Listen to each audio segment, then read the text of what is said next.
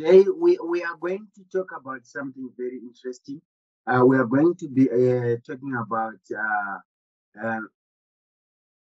refining order blocks. We are going to be talking about refining order blocks. So yesterday it was about what is an order block and how to identify one. But today it's about refining the order blocks after you identify the OBs. So what we're going to do is I'm going to tell you how to which order block to trade.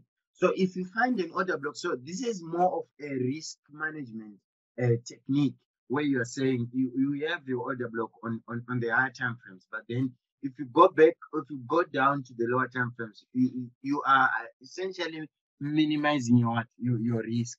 So what you are doing there is you want to find the best order blocks on the higher time frames, then uh, get them to the lowest risk possible using the other time frames, which means you are going to use the H4, for example, then you go down maybe up to M5, right? Up to M5, so that you can get a very tight stop loss as possible. Yeah. So that's what we are going to do. We will start now. So let me just do a quick demonstration of what I mean. And I'm going to show you what we call rejection blocks too.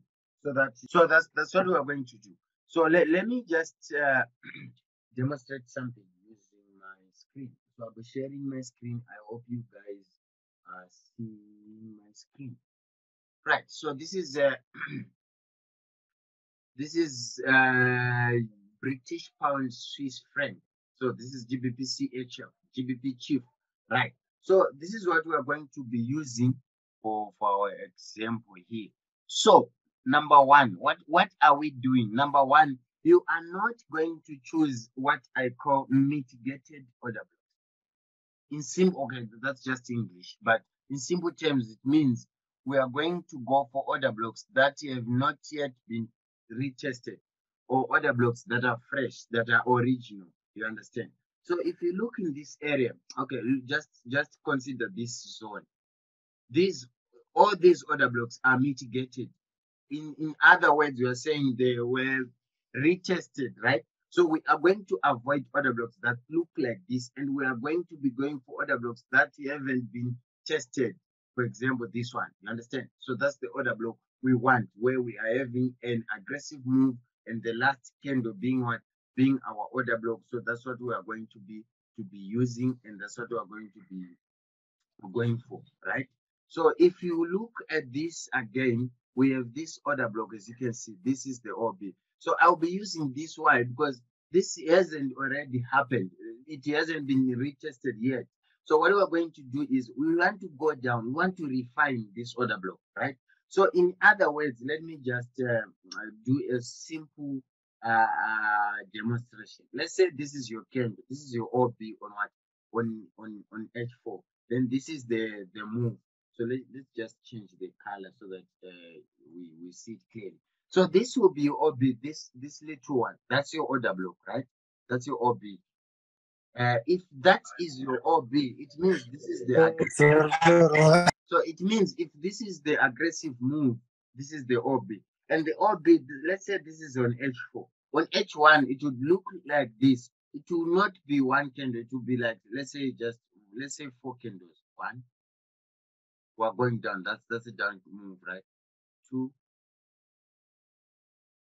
maybe 3,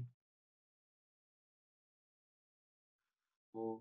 Then we have that aggressive move like that. So okay. So this aggressive move is this candle, this little candle is represented by these 4 candles. So one candle on H4 can be 4 candles on H1 like that, right? Same applies to M30 to so this OB will be marked like this on H4, and you have written H4 OB.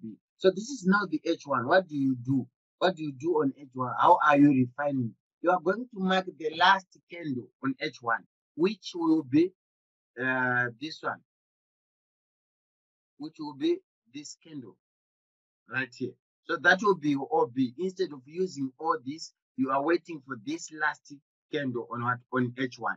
Then if you go down to M5 with this H1 candle, it will be more candles again. You just use the same one, just use the same principle and dial down to what, to the lowest OB possible, right?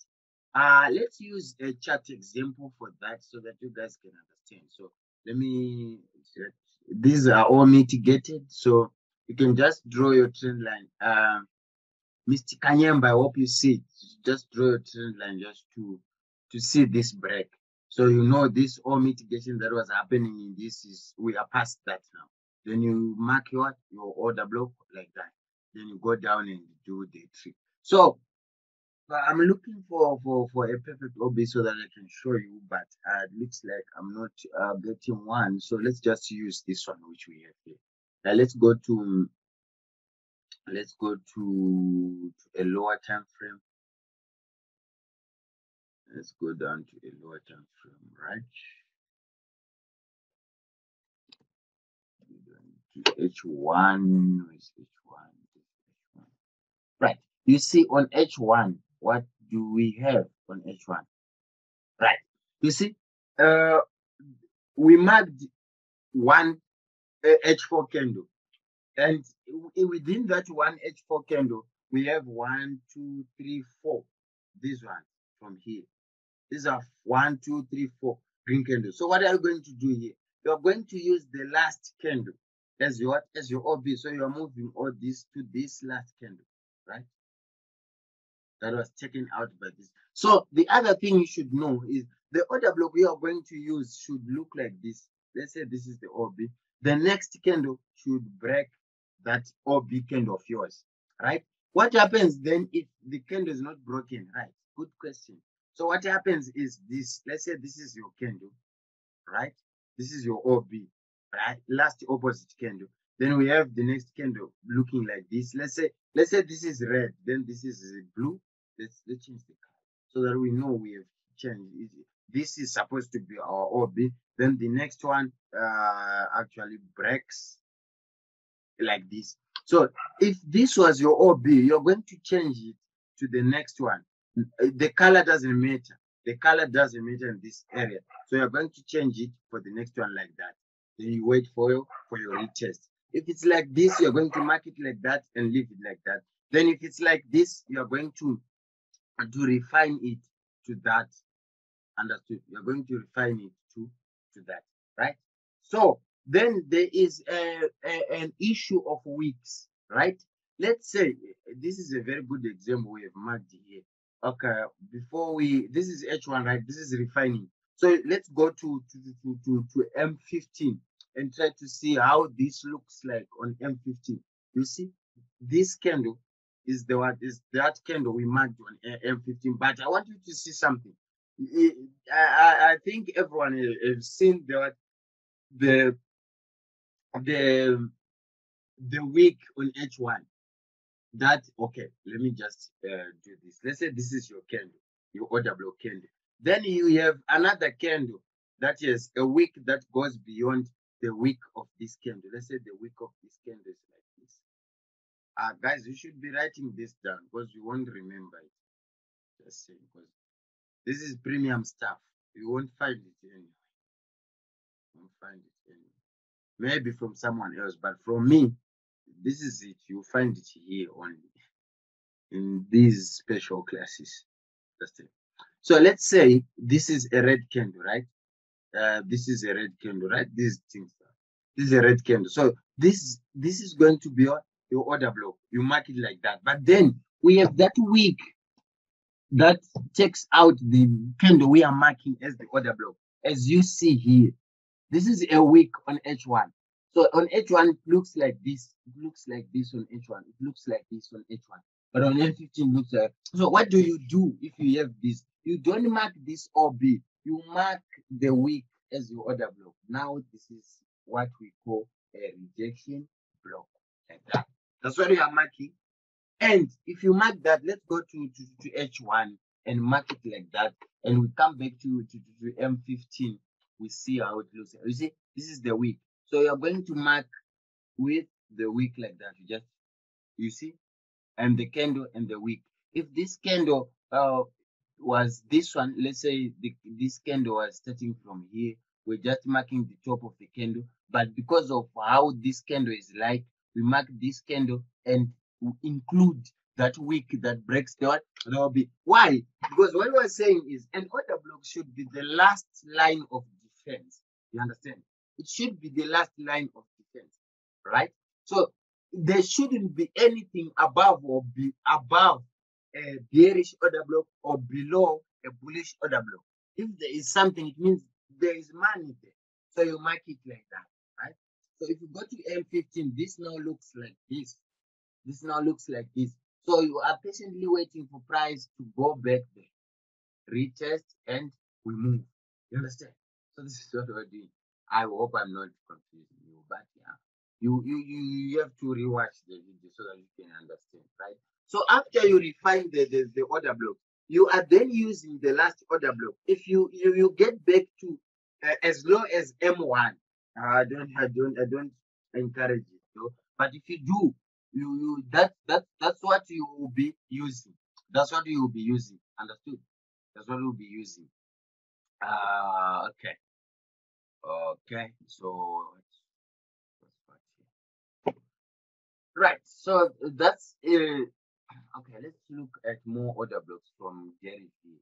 Let's see how these things are mitigated and how we can take advantage of. This is what we have.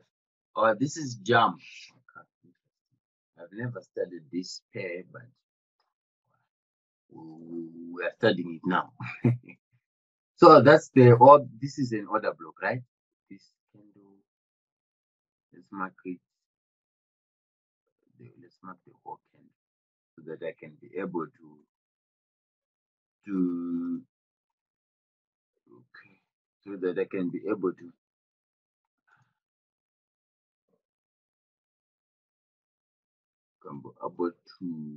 tell you guys how these things happen. So okay, this is interesting. You see this candle that is supposed to be order block, but can you see that the wicks are bigger than the body? If a candle is like that as your OB, you move to the next candle. No matter the color of the next candle, you refine that to the next candle. Then this now becomes your order. You understand? Like that. That's how you refine candles that have bigger wicks compared to their bodies. Understand? So that's what we are doing there. And we mark out this also. This is an order block, right? It was retested where?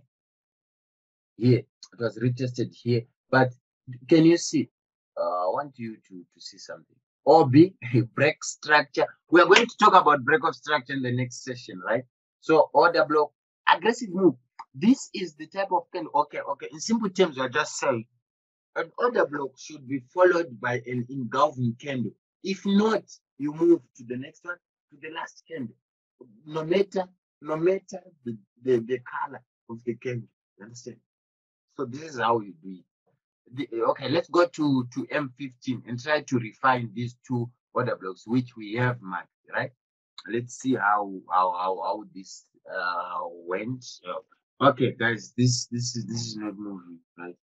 The jump is not happening, but I think you get the idea of refining. We just go and try to find the last line of defense within that order block, right? And that's how we refine order blocks. And if we have wicks, we take the wick as the rejection block and we use that as our last line of defense. Okay, let's try one more time. So what I was doing here is I did mark this OB here. Then I wanted to go to M15 and try to show you how I would have refined it. So if you go to M15 to look like this. Okay, let's go to the most recent one. The most recent okay, this is let's go to the most recent one. This is This is the OB we want to consider, right? Let's just go to M15. Right. On M15, you see that OB which we did mark on H1. On M15, it looks like this. Would you consider this as your order block? Absolutely no. Why? Because you don't have a candle that breaks this OB just after it.